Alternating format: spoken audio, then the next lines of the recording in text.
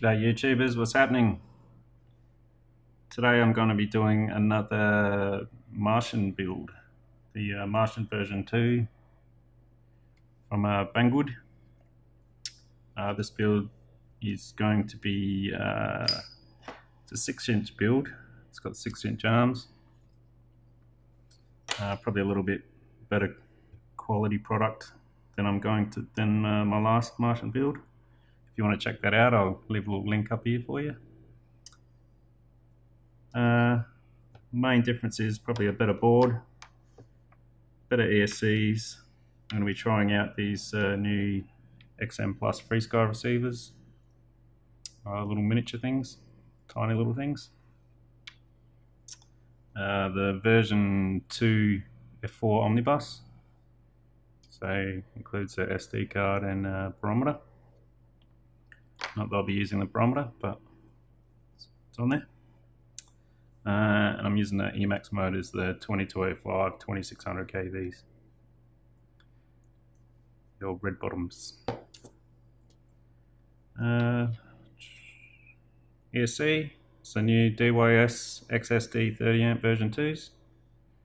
BLE D-Shot 326L. They're just getting smaller and smaller, aren't they? And these actually come with a little cage type cover thing as well, so you can don't have to worry about taping them or anything like that if you're worried about prop strikes and stuff like that. Just go in this nice little cage, so you can stick them down to the arm like that rather than using tape or something.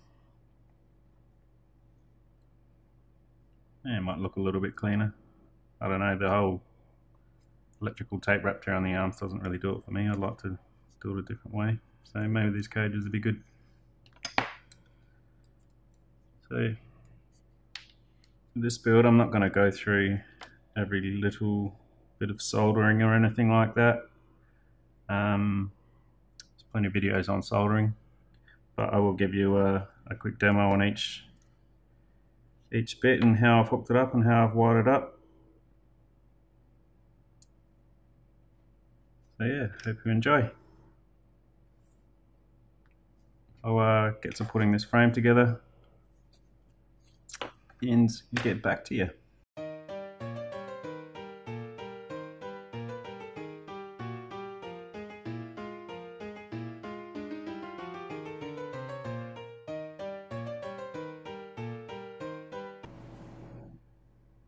So before I put the PDB on, I'm just going to solder up the power wire.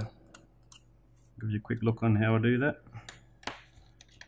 So always when soldering these, if they get too hot, the pins can come loose and pull out of alignment, and then when the plastic cools down again, they're out of line and pretty much killed it.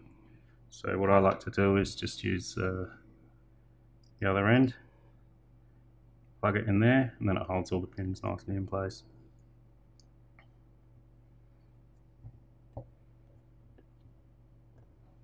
Another thing, always check and make sure you're doing the right side.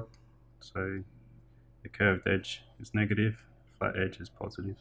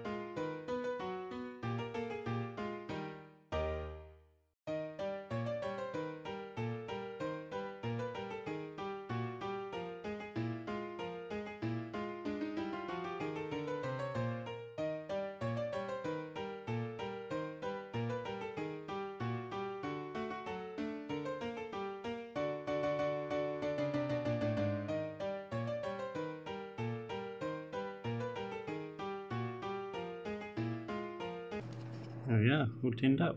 Ta-da!